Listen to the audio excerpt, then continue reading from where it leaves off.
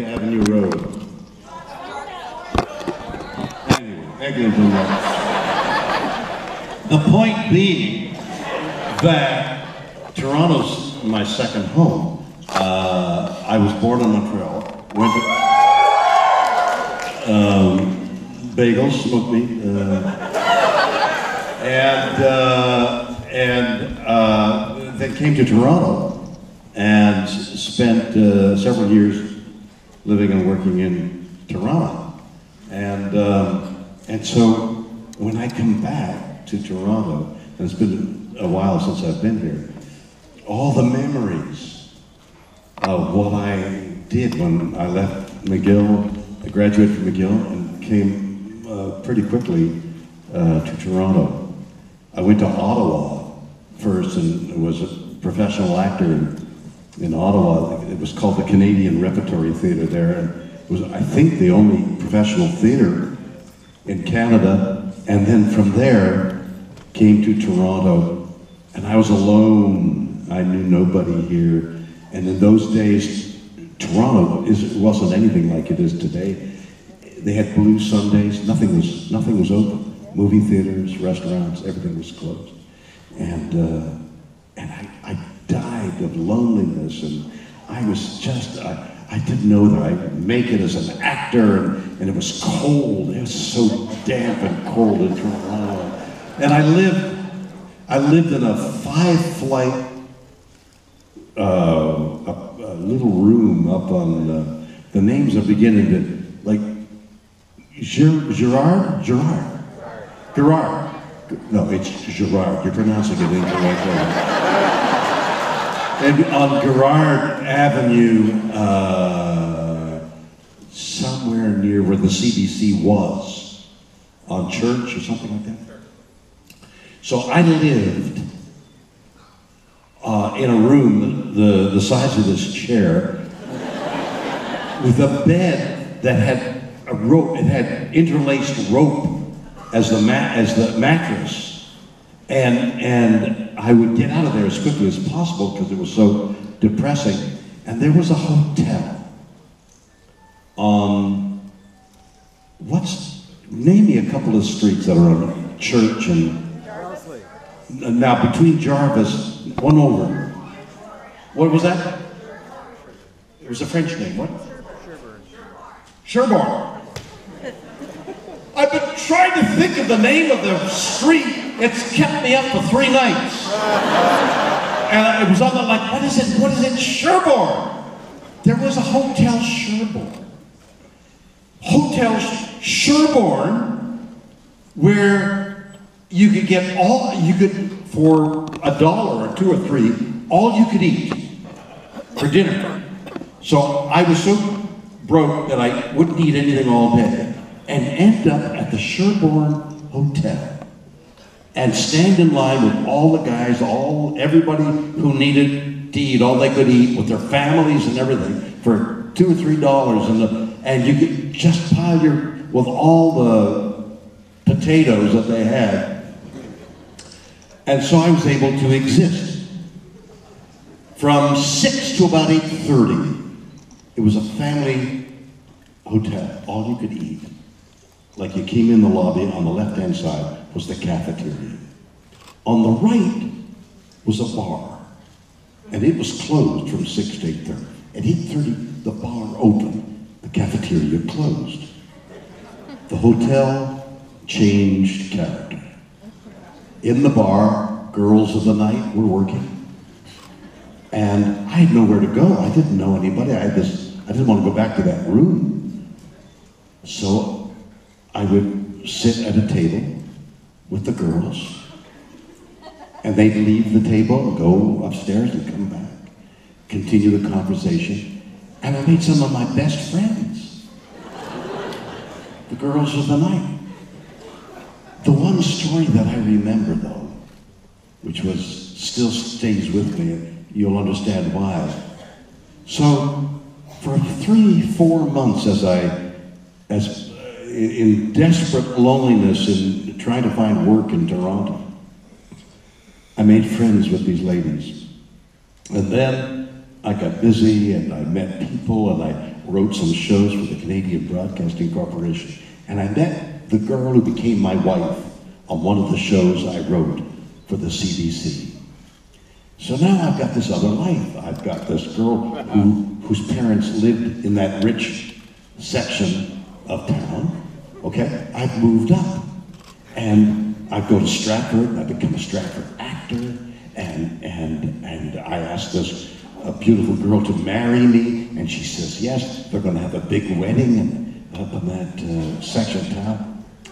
And now, one day, one evening, we're at a theater on Yonge Street. We come out of the theater, my two prospective in-laws, the mother and the father, and the girl, okay? And the girl became my wife. And we're waiting for a car. And there comes a lady of the night walking the street on Yonge Street. And I see her. And she sees me. She was my best friend for months. And I see her. And she looks at me, and I look at her, and without a sign of recognition, so professional, she walks by. And I'm like, what do I do? Do I say hello? And how do I explain that to my in-laws and prospective in-laws? And she leaves. And as she gets to the edge of the light of the theater, she turns around, and she looks at me, and I look at her. And in that moment, I could have said, hi, I've forgotten her name now, but hi, Rosie, it's so good. Anything to have indicated the friendship, the gratitude I felt for her and her friends for saving my life during those terrible months. I didn't say a thing. I was so ashamed and embarrassed, and I didn't know what to do with these new in-laws, prospective in-laws. So I didn't do anything. To this day, I think of that with regret, that I wasn't true to myself. And so when I come to Toronto, every time I come to Toronto, all these places have memories for me. Downtown Toronto, which I haunted because there was nowhere else to go, and striving to find work at the Canadian Broadcasting Corporation. All of Toronto has memories, both good and sad for me. And here I am talking to you this afternoon. Wow.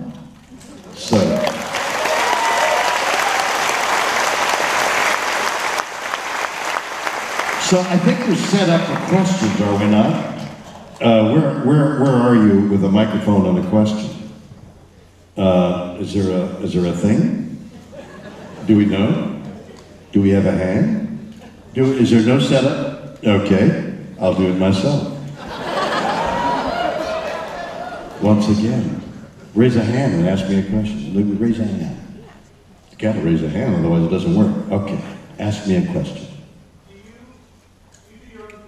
Do I do my own what? Twitter. Do I do my own Twitter? You know I do. Now, I've got a lot of stuff going, all right? This whole social media thing, I'm going to be on a program called,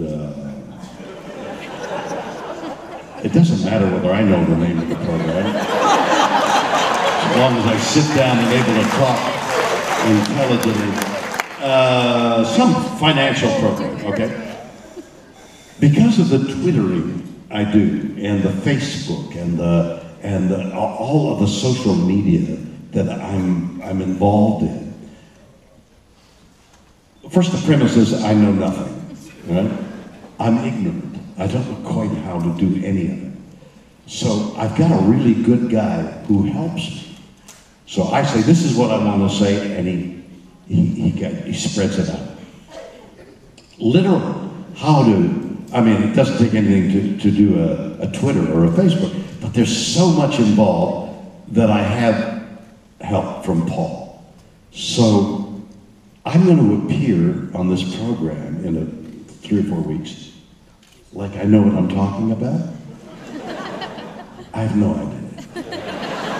I just know that this whole social media things that for anybody over 25 is foreign territory, is really the sign of the future. I was at one of these Comic-Cons a while ago, and I was sitting at a table with 3 young guys. One was 12, one was 14, one was 16 years old. And the screams of fans, deafening in the audience, were for these 3 guys, and I didn't know who they were. And they were looking at me, and they didn't know who I was. So I said to somebody, who are these guys? And they said, they're the Vines. The kids on the Vines? I said, you mean they make wine? No, these kids, do you know what I'm talking about? Okay, so they like 6 seconds, right? 6 seconds on the Vine. It's not 140 characters in the Twitter. It's all these names. They're very difficult. Vines for 6 seconds. You can't say goodbye in 6 seconds. Hello, my dear. It's time that what? It's over. I'd like to tell you how many. What can you do in 6 seconds? They're famous. Twitter's 140 characters. You don't have time for any depth. All you gotta do. Now, good to see you. Hello. It's so surface. I don't know. I'm going to start. Okay, so the media, the social media. I'm doing brown bag wine tasting. All right. I don't know whether any of you have seen it, but if you go to WilliamShanter.com, you'll see brown or Aura Television. They bought it. Brown bag wine tasting. I walk around with a brown bag with a bottle of wine, and I do an interview with anyone, man on the street, personalities in there. Pour a little wine, have a sip of wine, and what do you think of the wine? And tell me about the wine in your profession. So I've had guys who work on the streets tell me, well, this is good. It's like good traffic. It's flowing like traffic, and it's got a stoplight here. You know, how to describe the wine in what you do, and in the meantime, I'm able to talk to them. 10 to 15 minutes, brown bag wine tasting. I'm doing MILF. It's a cooking show. Mothers I'd like to feed. Is that great? So, I'm getting chefs calling in, they want to be on MILF. I've done Alton Brown. He cooked me, so the idea is, hey, Alton, tell me how you started to be a chef, and tell me your mother or the person in your life when you were very young, and when you decided to be a chef, how you decided you wanted to be a chef, how you decided that cooking was your calling, and give me the recipe of like your mother's recipe. So he cooked me biscuits and gravy. The most delicious biscuits and gravy I ever had. And the story of how he got the biscuits so good. He said, my biscuits never could be like my grandmother who brought me up. He said, so not so long ago, I said, look, Grandma, I'm going to sit here and watch you make the biscuits. Because I'm not doing the right thing. So she said, all right, Alton, you sit there. And she started to mix the dough, and then she started patting the dough. And she started patting the dough with her arthritic fingers, like this. And Alton said, that's it. I'm always doing this with the dough. She's got flat fingers because she can't move her fingers. And that makes a difference in the rising of the biscuit. I've solved the mystery of why my biscuits aren't as good as yours, Grandma, because of the way you're patting it. And it was this delightful story of his grandmother and the discovery, first of all, that she made such great biscuits and gravy to begin with, and why her biscuits were better than anybody else's as a result of what she couldn't do. So it's this kind of thing that I'm able to do online, and this is part of what I'm doing. this social media. I'm coming out with a book in about Christmas time called Hire Yourself. There is a real dichotomy in people who are over 55 who can't find the work they once had before the meltdown and the economic meltdown. So they're finding it hard to get a job like they used to have, with a salary that they used to have. And I'm saying in my book, hey, hire yourself. I interview a large group of people who have gone into business for themselves using the web, and I tell how they did it, and they explain how they did it. And in the back of the book is very practical stuff about how to get on the web and how to advertise yourself and how to advertise your skills. It's another thing, you can do it from home. It's a whole different world that people over, I'm saying 25, 30, 40 years of age don't know about. And here I am explaining something I barely have a grasp on. But what an interesting way of going. Because I've been doing other people, I've been trading like Adam Carolla. You know who Adam Carolla is? Yes? No? Yes, okay, good. So Adam Carolla is a comic, and he's been on the air, both in television and radio, for a long time, and he's got a very popular blogosphere. Blog.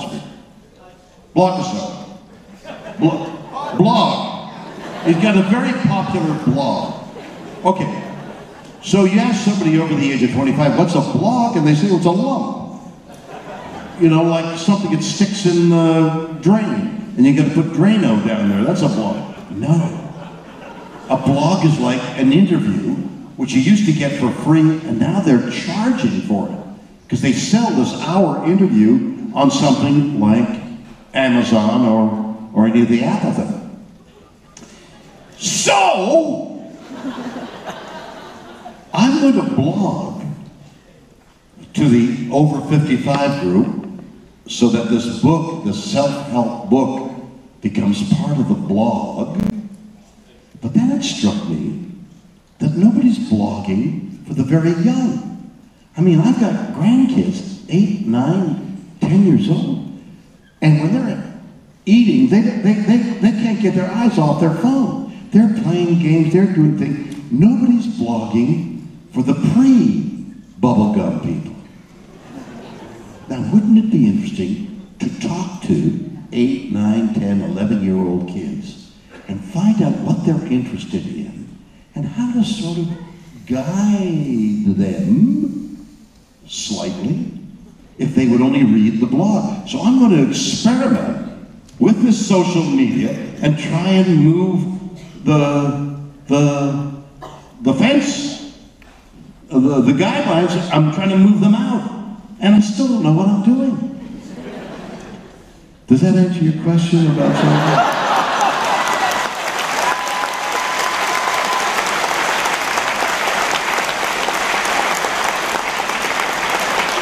All right. What's the next question? Yes, and the white there, and the red bandana. Yeah, you got a do-rag? Oh, it's a hat. Okay, I got it. Nice loud voice so he can hear you, because he's going to tell me what you said. I was just wondering if you're still doing episodes of Weird or What? Weird or What? All right, so somebody explain this to me, okay?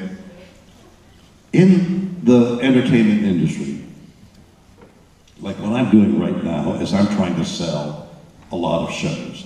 I did a documentary, I hope some of you saw it, it played at HBO just recently called Chaos on the Bridge. Did anybody see it? Yeah! Oh, it got fabulous notices, it was on HBO, it was a documentary about the chaos that surrounded the first 2 years of, what was your question? I want to keep the question in mind. What? Weird one. Okay, so this, I sold the documentary I actually made the documentary before I sold it, which is unusual, and sold it to HBO, and they played it a few days ago to great success. And I was delighted. So that's in essence what I'm doing. I'm in business for myself, in effect. I am available for parts and stuff like that, and I did 3 movies this year. But what I'm loving to do is do things like the blogosphere and the brown bag wine tasting and the documentaries, which is what I'm doing. And the attempt is to get on the air and make it popular. That's what you're trying to do. So, several years ago, a Canadian company comes to me and says, would I like to do a show called Weird or What? And they explain the premise, and we're going to sell it in Canada, and it sounds good. And I said, great, and we'll film it in Los Angeles, and I get well paid for doing, moderate amount of work, and everybody's happy. So it goes on the air in Canada, and very quickly becomes one of the more popular shows. I think it was in the top 10 for a long time. There is a thing called the back end, which is different from what you mean by the back end, which is if you're able to, you can share in the profit, which never appears. Actors get part of the back end. In fact, I've got a comic book, an interestingly new way of telling a comic book story, illustrated novel, debuting October 23rd at the New York Comic Con. I'm introducing a Man of War Comics, which will be on television. It's a whole, I had an idea and it's come to fruition and it's happening, okay? So I'm trying to weave this story together and still keep in mind. So in that story, in that comic book, I have an industry on Mars where the workers who are mining Mars have been promised the back end. They'll get profits when the company goes into profit, and they never get it, and they're young, they're there 30, 40 years, the young revolt. And there's a rebellion on Mars, and that starts the whole comic book thing, because they never got the back end. So actors never get the back end. Star Trek, $2 billion it made for Paramount. There were people who had a percentage of the back end. Never saw it. Oh no, we had problems, we got them profit, and there's none, and I had to pay, and it got, never see the back end. I saw profit on Weird or What. They sent me a check on the back end. Not only was it popular, but it was making money. And they canceled it.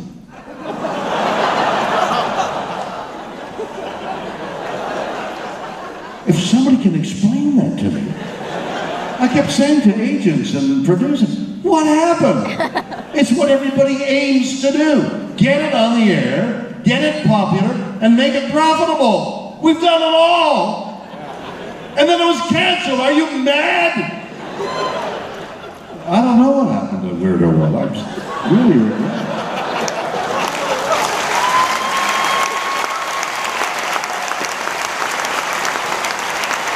How's it going?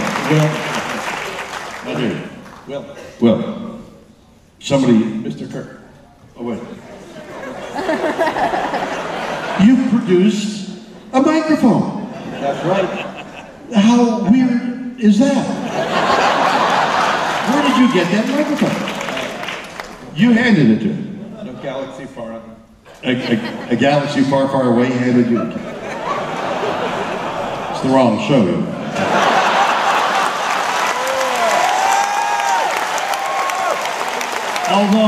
Although nobody told J.J. Abrams that, did they?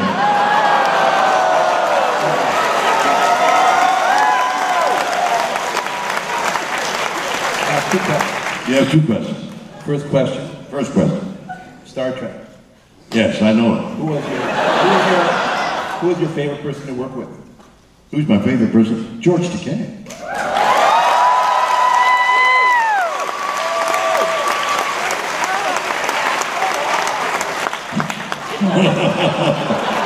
You know I'm joking, right? He's crazy. I don't know what's the matter with him. I don't know the guy. He keeps darkening my name. I don't understand him. I don't know him. He keeps saying, well, I know, I've known him for... I haven't seen him in 50 years. What's his problem? Okay. Leonard Nimoy's been a dear soul. Okay.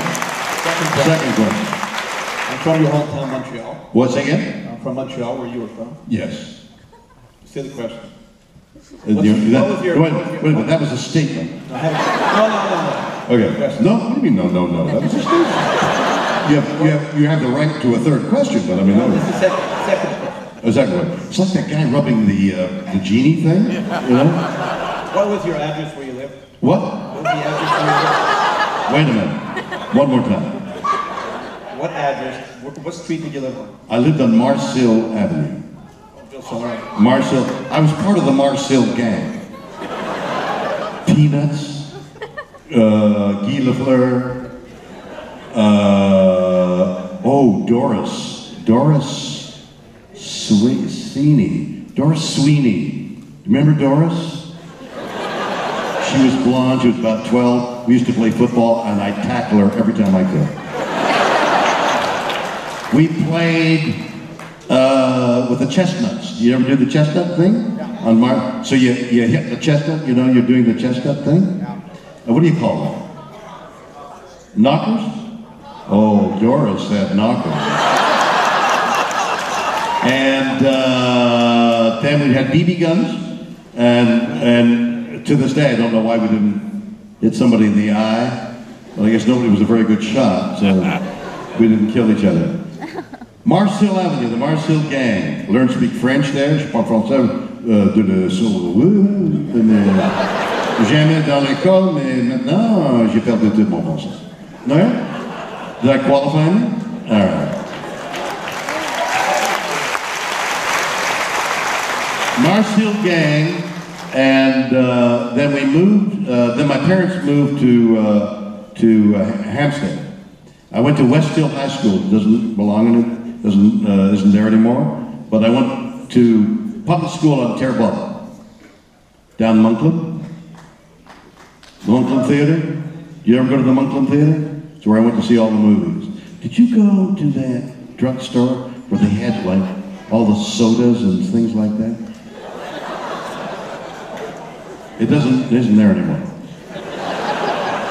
That was my youth. I used to walk to school 10 blocks from Marcel to the Terrebonne Public School and play King of the Hill on the bunkers where they put the coal. And I'd get knocked off and I'd knock people off. Then I'd have a fight every other day. Two guys would jump me, it didn't matter, and I'd fight for a while and run home. And then what else? Then I got involved in football at Westfield High School. And we became the city champions we were a dynasty. Like the whole 4 years I was there, I was the best man on the second team. And one time they sent me in with a play and I ran in and I tripped on the line of the 10-yard line. It was so embarrassing. At the same time, somehow my mother got me to a children's dramatic school. Dorothy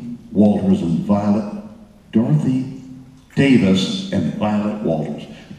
Remember Dorothy Davis and Violet Walters?